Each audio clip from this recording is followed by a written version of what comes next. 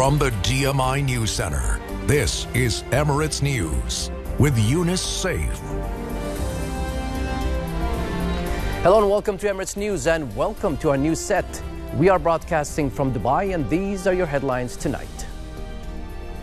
The President offers condolences to the King of Bahrain. The Crown Prince of Abu Dhabi begins his visit to Serbia.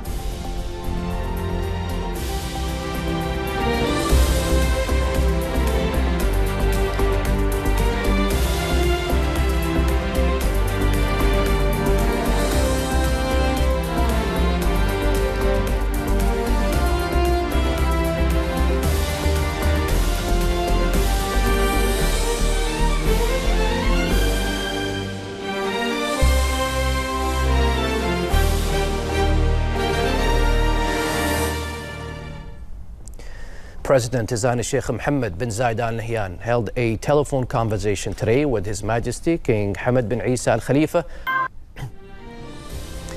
Time now for another break, but also up next is today's sport. And Graham, another busy week for sports. And what do you think of our new set?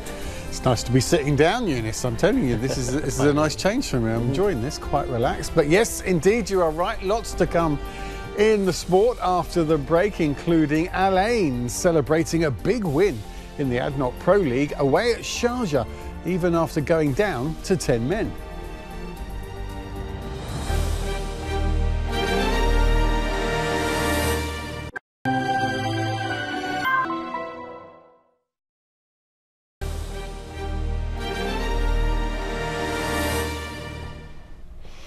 OK, football first, and Al Ain have made a big statement early in the ADNOC Pro League season by beating.